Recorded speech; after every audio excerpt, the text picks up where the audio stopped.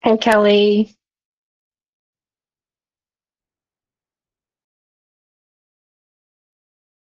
Hi, Christian. Hi, everybody who's joining.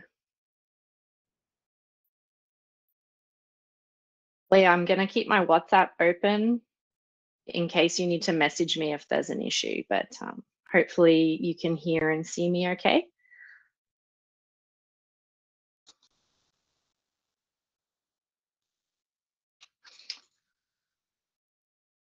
While we're waiting, I did throw a poll in to just gauge the experience level of the attendees today. So if you get a second, if you can let us know what your experience is between, yay, I'm a veteran, I don't even know why I'm in this talk, I probably know more than you, all the way through to I've never tried, but I'm interested in finding out more.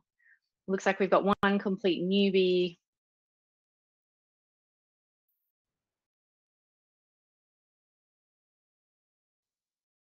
Just gonna wait until just a few more minutes for people to arrive.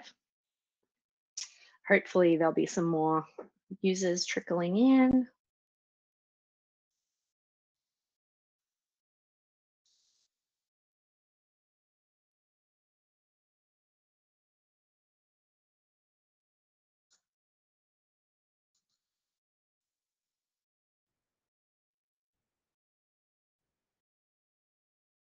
Just make sure you fill out the poll if you're interested. I really like to know who is in the room.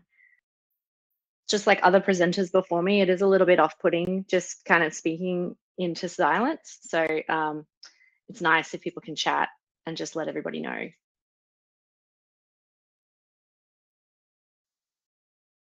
that you're here.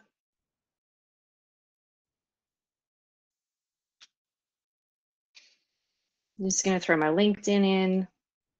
It's in the presentation. I'm going to give everyone 2 more minutes and then I'm going to get going.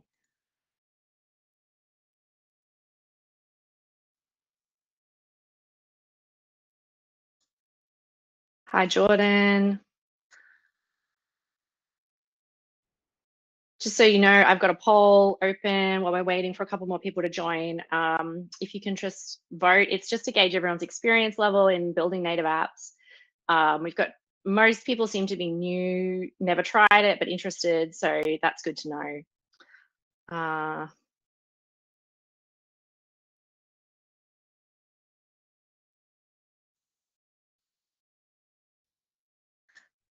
I'm also going to try to finish this session in 30 minutes because my good friend Dave McManus has rudely scheduled his session right over the top of mine to start in 30 minutes. So I'm going to try to finish up as quickly as I can and get through all of my content as quickly as I can. So I'm going to give everyone 1 more minute and then I'm going to get going. I don't know if we're going to have many other people joining.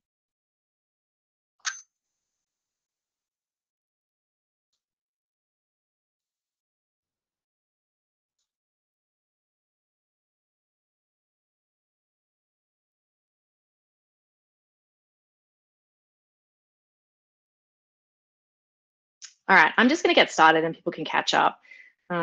Just let me share my screen.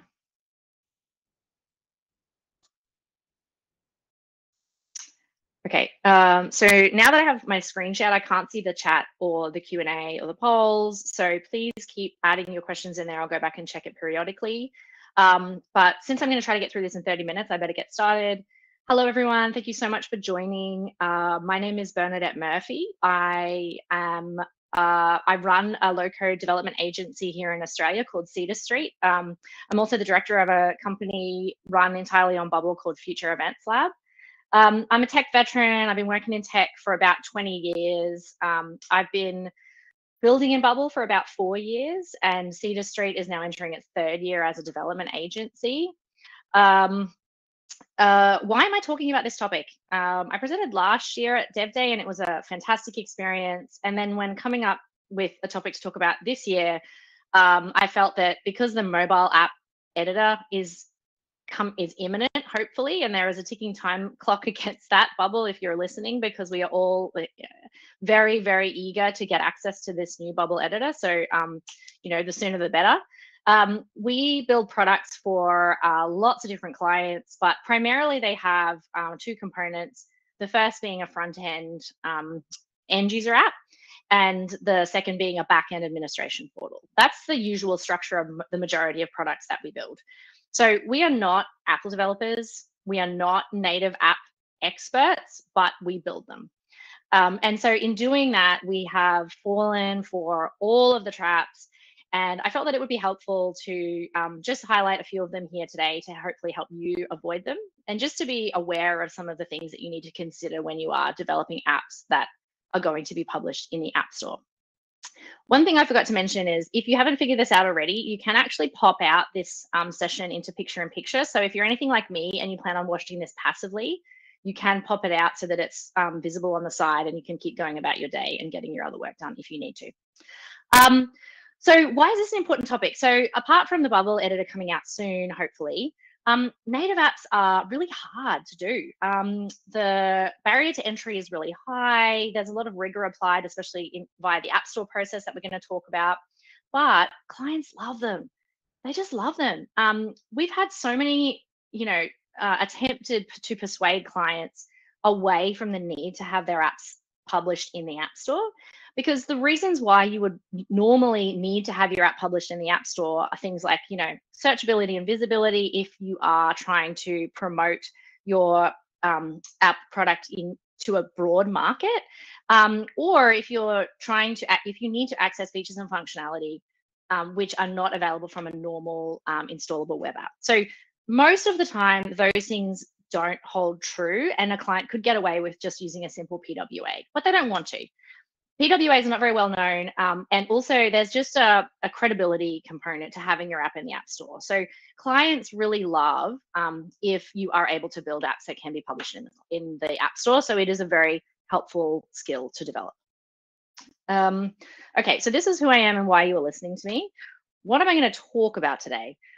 So today, I'm going to cover really quickly our general architecture and approach to building native apps. And this is, I guess, one way of doing it. It's not the only way of doing it, but just so that you have an idea of how we go about executing on this. And then I'm going to talk through a scenario of a recent app that we had released to the App Store. So the scenario is, and actually now I'm actually looking at this screenshot. That's a terribly genericized view of our app. I asked somebody in our team to genericize it, and it actually looks really terrible. But this is the app, and it's been genericized. The scenario is that it's a paid membership app. It had about 10,000 existing members in this on this membership platform, and they wanted to release a new App Store app to support it. They were also hoping to then obviously expand their membership base through signups via the app. It was a social-based product. It was very much oriented around social feed, clubs, events, and also was kind of the front end into their flagship program, which is a managed letter writing program.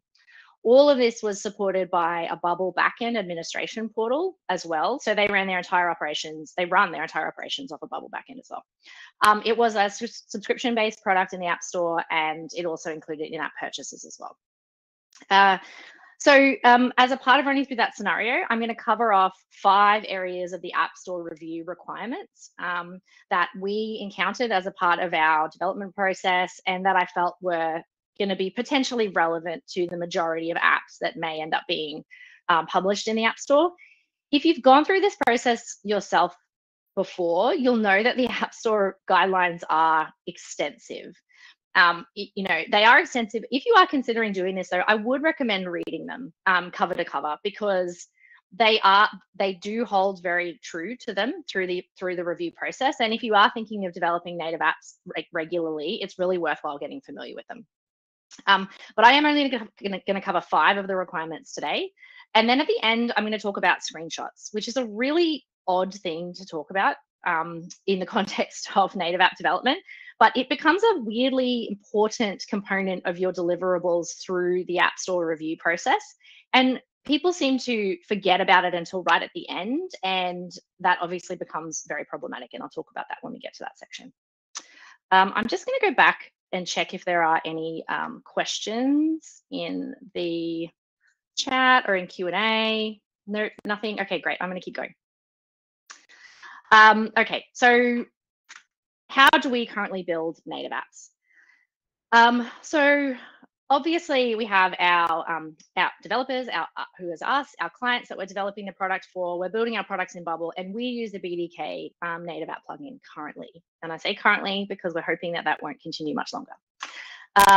We use BDK for our native app build. Obviously, we also rely on Firebase and OneSignal as well. And there's the lovely Gaurav, who at the moment is a very critical part of our development pathways. But hopefully, again, that won't need to continue once the new Bubble editor is here.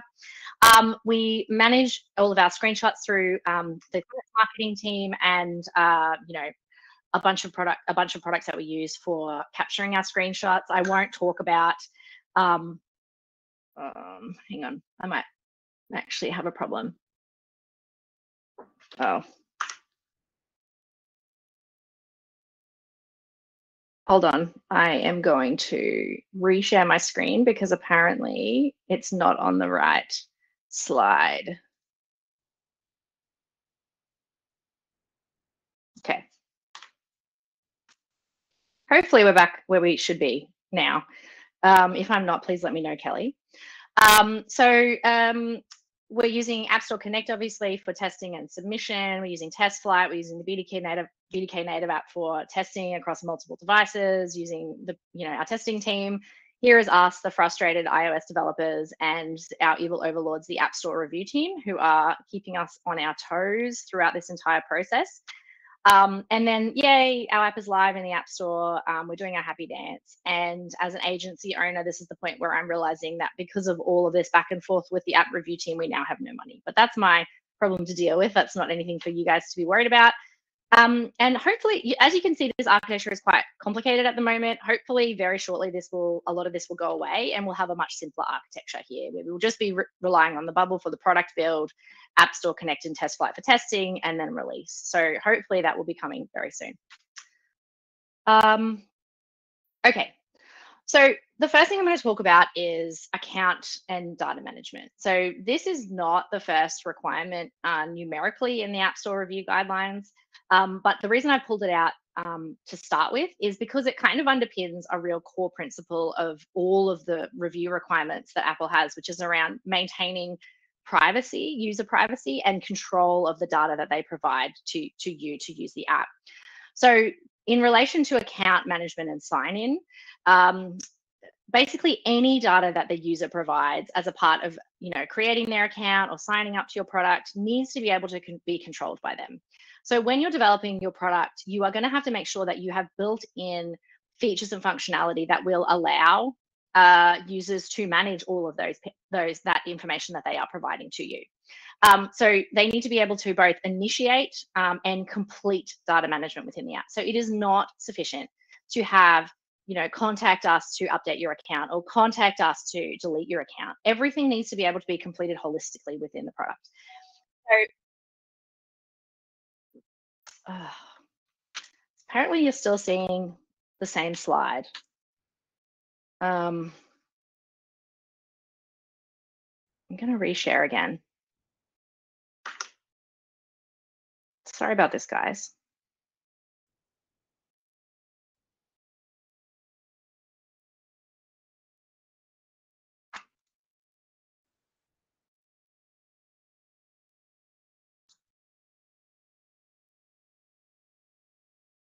Hopefully you're seeing now the account and data management screen. Are you? Let's see, Jordan.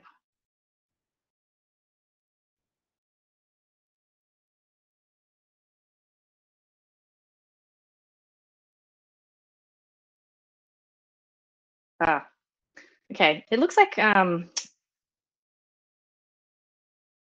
yeah, I'm not sharing the wrong thing. I am in a PowerPoint play view. Oh, okay. I'm just gonna go back to this then. I'm just gonna go back to this so that you can see it. Unless I can do this. Hold on. Yeah, I'm just gonna go back to the slides. Hopefully, if I just click through these slides here from the just normal view, you guys can see that. Hold on.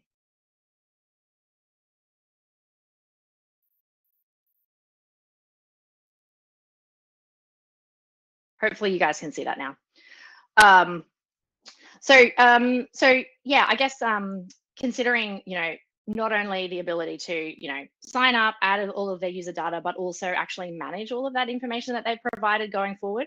So account deletion was the one that really tripped us up, because this was an existing business. This was an existing set of users that were created even prior to the app being released in the App Store.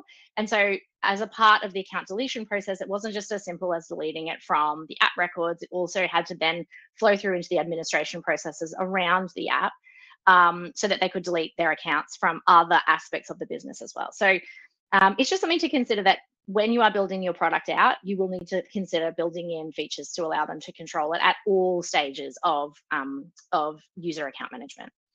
Related to that is user-generated content. So not all apps will have user-generated content, obviously. In our case, this was a huge component of the product. So user-generated content is basically anything, it's what it says. It's anything that the user is able to provide and contribute into the content of the app. So in our case, we had this through our social feed and our club content. This could also be in the form of chat. It could also be in the form of forums, anything where users are interacting and sharing information. That will then kick you into this particular review requirement around creator content. So a couple of things to think about if you are planning on using UGC. They will require that you have a contact feature in the app, which is usually pretty standard, but for some apps that isn't the case. It redirects you to the website, for example. You have to have really strong and compliant T's and C's and privacy policy around user-generated content. So T's and C's is important for anyone who is considering submitting an app into the App Store. But in particular, if you are allowing user-generated content, you have to have specific sections which relate to the appropriateness and requirements around users sharing their individual content. Also, the ability to block, limit, delete, report all user-generated content has to be built into the app as well. So you have to have basically an entire manage my content feature built in, so that users can control the content that they see. This also then needs to be supported by a back-end administration mechanism of moderating that content. So when users are flagging objectionable content or blocking users and things like that, administrators need to be able to respond to that, and remove users who are breaching guidelines, or confirm that posts are inappropriate and remove them, or reinstate them if they are indeed appropriate. So all of those features have to be built into your product as well. So when you are scoping something up for a potential client, you need to be thinking about all of these things as well. Okay, performance and app completeness. So this is technically a review requirement 2.1 and beyond, but actually it appears much earlier in the review requirements, kind of in their introduction. And basically what they're saying is, when you submit it to their review team for review, they're assuming that it is complete and fully tested. So that means there can be no outstanding bugs or critical UI issues. That sounds pretty obvious that you would want to be releasing a product with no bugs or UI issues. But likely, if you're developing this for a client, you're also battling real world limitations like time limitations, budget limitations, and you are going to have to make decisions about going live with known issues in your product. So you just have to be really careful that if you are going live with anything, that there are, workarounds for known bugs, or, they're not going to actually hit the end users, and that you're able to do workarounds behind the scenes. Because as Apple are going through their review process, if they hit against a bug, they are literally going to stop doing their review. They're going to, stop doing their review. They're going to flag this review requirement, and they're going to make you fix that bug, then go back, resubmit back into the review process. So there's no point going into the review process with a product that is not completely bug-free, or at least visibly bug-free. Apple will review and scrutinize every word in your submission. Every single word in your metadata, every single word in your app description, in your declarations, in your privacy policy, in your T's and C's. They will also review your website. So just be aware of that. If you do have any information on your website that relates to features and functionality that you are going to be offering in your app, then they are going to make sure that that is accurate, and that they are in sync, and that there isn't anything kind of hidden on your website that isn't in the app declarations as well. Just when it comes to permissions, so if you've used the BDK app build process, you'll note that this guidance is given there as well. But any permissions that you need to ask for on the user's device, so permission to use files, photo, camera, whatever it is that you need to use to make your app functional, make sure that you are, obviously declaring that you are going to be requiring those, and potentially request additional access than maybe what you think you may need initially. Because if down the line you decide to add a feature or functionality to your app, you're then going to have to go through an entire rebuild process to add that into your permissions requests. Whereas if you get that all approved up front, then it saves you that hassle going back through that entire end-to-end process from the beginning again. Okay, membership, subscription, and in-app purchase. So like I said before, this particular app scenario had both. It was a subscription-based sign up, and then also it had in-app purchases for additional access to features and functionality. The key thing here is that you just need to be really, really clear everywhere throughout your product, all through your screenshots, all through your app submission, exactly what services and features are included in the subscription or are not included in the subscription. So one area that we got tripped up on specifically was in this example here, where I've got member resources. We had originally called those freebies. So they were freebies that users had access to. We felt obviously when they were members, but this wasn't obvious to Apple. They didn't feel like it was clear enough. And so we had to go back and rename it to be member resources. So it was clear that only members had access to these products through the app. That required us to go back through the product itself, make all those changes, all of the screenshots, our app description. We had to make changes to just for this one particular feature, which was quite minor in the context of everything else that we were doing. So just consideration of what is included in your subscription and what is not included is really important.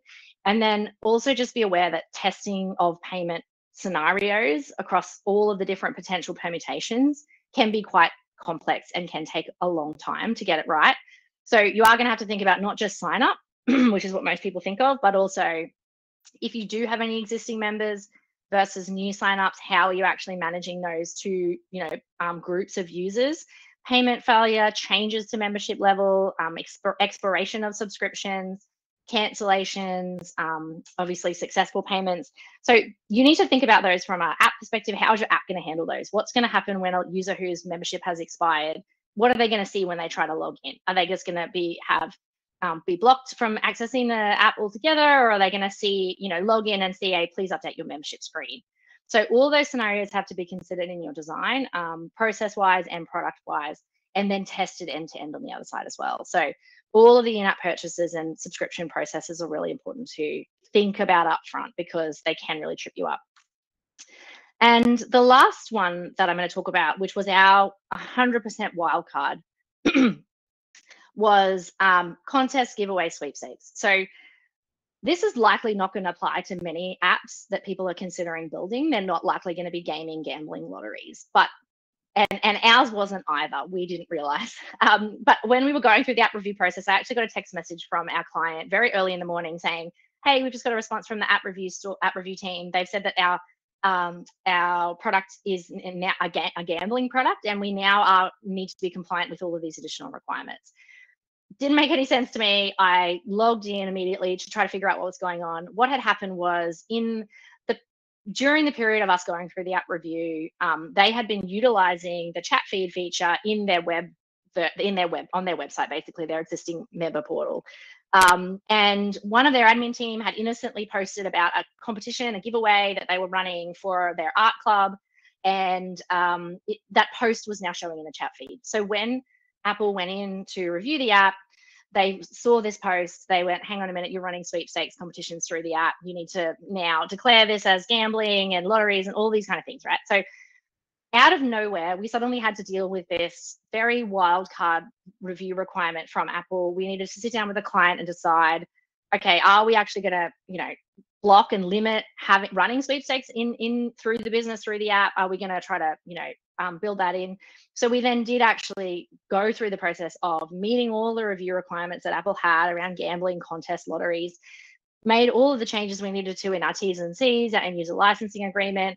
We had to make all of the changes we needed to make in our front end product, in the back end portal that we were managing for them. So, this was something that we never considered. It came out during the review process, and we just had to incorporate it. So the key here is just that there will be a wild card. Like, the app review requirements are so stringent, there will be a wild card that you haven't considered when you first set out to build your product. And you just need to make sure you're allowing sufficient time for rework and potentially feeding that back through your entire build all the way through to your submission. And lastly, screenshots. So I told you I was going to talk about this. It's a weird thing to talk about, but I feel like it's often a forgotten component of the submission process itself. And strangely, it usually just becomes sort of the penultimate outcome of all of your work. So kind of makes sense, right? Because this is the thing that people are seeing in the App Store when they, are searching for your app and they are looking to see what it does. Do they want to download it? And it's a thing that Apple is kind of endorsing, right? So they need to be really comfortable with the content of these screenshots and, all of your metadata that you're putting forward. So first of all, this requires development of appropriate content that you can show that demonstrates the best aspects of your product, but it's also obviously de-identified. You need to meet the very strict and fiddly sizing requirements that Apple prescribed for all of their different device types. So my suggestion here is really set up a template in your preferred tool, which meets the various sizing and device requirements, and then just continue to use it. Anytime anything changes via either the client requests a change or the App Store review process initiates a change, everything has to be fed through, including updating your screenshots. So these can become quite fiddly and time consuming to keep in sync with all of the different changes that you're making throughout the review process. So again, just don't forget about this and make sure that you are leaving enough time to come back to it. All right, I've only got 3 minutes left if I want to finish in 30 minutes. So I'm going to leave it open. I'm going to go back to the chat and see if there is anything in here. Is there any questions?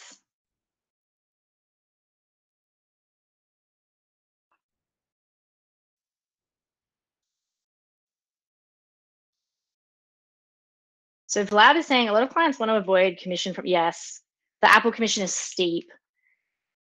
How to perform such a scenario correctly, like Spotify, to register on web version and pay. I don't know, Vlad, are you talking about a PWA where it's not actually in the App Store? Or are you talking about actually having it in the App Store but managing payments outside?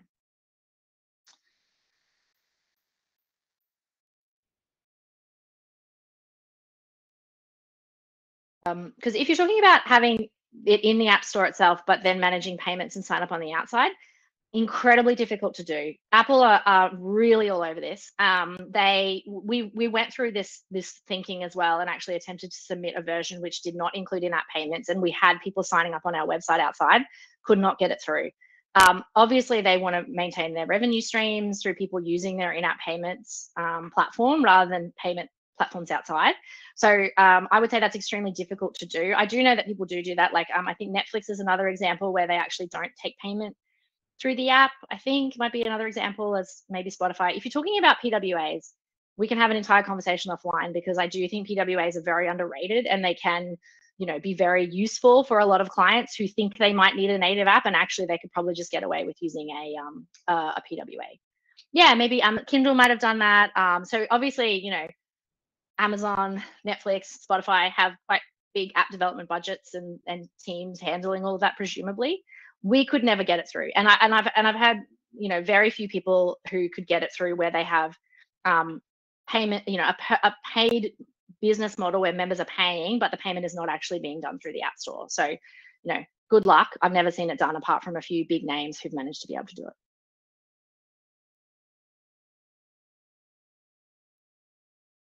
Have I ever implemented Apple's critical alerts? No, we haven't.